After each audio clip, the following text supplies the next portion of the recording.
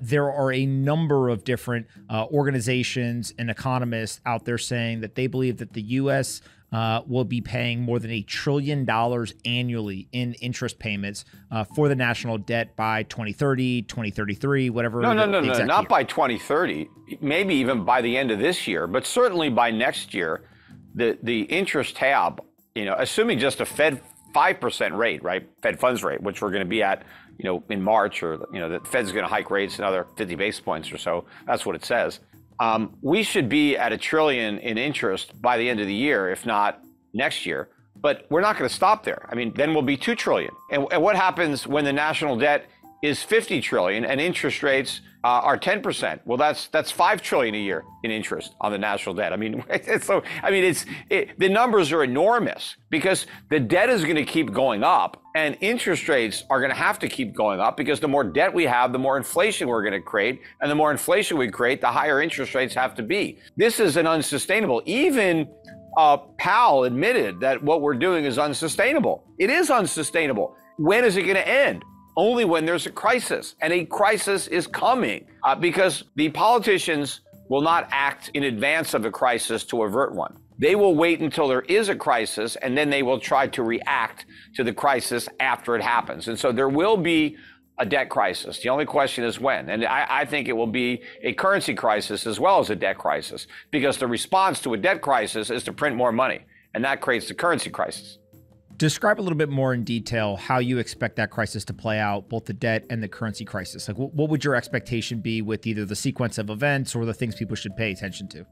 As buyers for U.S. Treasuries or dollar-denominated debt in general disappear, nobody wants to loan money anymore because the interest rate is not even close to compensating you for what you're losing, especially when the dollar really starts to fall. Then your foreigners are not going to want to loan us money if the dollar is going down against their base currency. So you're going to start to see a loss of buyers. And then the Fed is going to step in with an even bigger quantitative easing program to pick up the slack, to buy the bonds that nobody else wants. Well, where does the Fed get the money to buy those bonds? It has to create it. And that means it expands the money supply. So it creates even more inflation, which will push the dollar even lower. And that will force, even more people to want to get rid of U.S. bonds, assuming there are still some private buyers around. Now you're going to chase them out. And now the Fed is going to have to expand its QE program even more, because if the Fed doesn't step into the market, interest rates really go up. Look what happened in 1980 with Volcker. They went up to 20%. They could go higher than that now. I mean, we have a lot more debt now than we had back then. So in theory, rates should go higher now than they were back in 1980. But of course, since we have so much more debt than we had back then, the economy would completely implode. It would be just a meltdown. So they're not going to let that happen. But the only way they can prevent that from happening is by creating more inflation. And that's really what leads to the currency crisis, because the markets figure this out finally. Nobody wants our dollars. I think it'll start abroad where foreigners don't want our dollars, but then Americans won't want the dollars either because they won't be able to buy very much with them. So, the whole world will be trying to get rid of them. Do you think the United States debt limit gets increased? Could the U.S. default? And how does the debt limit play into monetary policy and the Fed decision making? It will be increased, unfortunately, because it's always increased.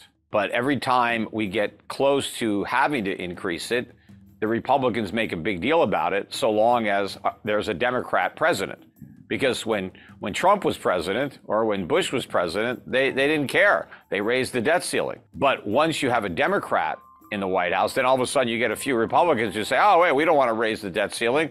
Well, we want to cut spending. Well, why don't you cut spending when you got the White House, Because they don't actually want to cut spending. They just want to talk about it. And so you're going to get some Republicans talking about how we have to get a handle on the debt. But at the end of the day, we never get a handle on the debt. And we're going to increase the debt ceiling. Now, we would all be better off if we never increased the debt ceiling, had they never raised it the very first time. And we've had it for like 100 years, but we'd be better off if the initial debt ceiling was still in place and we didn't have all this debt. The reason we have so much debt is because they keep raising the ceiling. And it's nonsense to say we have to raise the ceiling to pay our bills if we wanted to pay our bills, we wouldn't have to raise the ceiling. We would just pay our bills. The reason we want to raise the debt ceiling is so we can continue to not pay our bills, so we can go into debt instead of paying our bills. But the problem is paying the bills actually costs money. Nobody wants to pay the bills. The politicians want to keep on kicking the can down the road, so they want to raise the debt ceiling again so that we can continue to not pay our bills and have the national debt go up to 35 trillion, 40 trillion, 50 trillion, infinity and beyond. But the problem is going to come when we reach a ceiling that we can't raise. And that is the lending ceiling. That is the willingness of the rest of the world to loan us money, because when we hit that ceiling, then we're done. But the crazy part about it is we tell our creditors, if we can't borrow more money, we will default. Well, we're basically telling the creditors that this is a Ponzi scheme, because we're only going to pay back our current bondholders if we find somebody dumb enough to buy new bonds. And then we can take that money and use it to pay off the guys who own our bonds now. I mean, but why would you deliberately loan money to a government if they're telling you right off the bat, if we can't borrow more money, we're just going to default and you're never going to get your money back? The politicians should be saying, if we don't raise the debt ceiling, we are going to cut Social Security, we're going to cut Medicare, and we're going to prioritize interest on the national debt. Or we're going to have an emergency tax hike. We're going to raise everybody's taxes so we can pay the debt. No, they don't say that. They say if we can't borrow more money, we're defaulting. So how much longer can this go on? Because default is inevitable. It's only a question of when. Now, of course, the other thing that they could do if they're not going to default, well, they just print. Well, then there's hyperinflation, and that's the same thing. It's actually worse than defaulting. Could we see a world over the next 10 or 20 years in the United States where inflation is 10 or higher on an annual basis?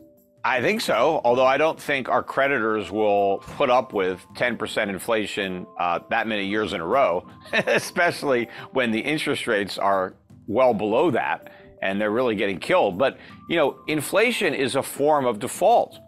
If the central bank prints a bunch of money and you have 10% inflation and we have a $30 trillion national debt, we've just repudiated 3 trillion of the 30. I mean, it is a slow default. That's what it is. It's just a different way of defaulting. You do it through inflation instead of just reducing what you pay. But it's the impact is the same for the bondholders. Either you get all your money back, but you can't buy as much, or you get less money back, but you can actually buy the same. Let's say there's 10% inflation.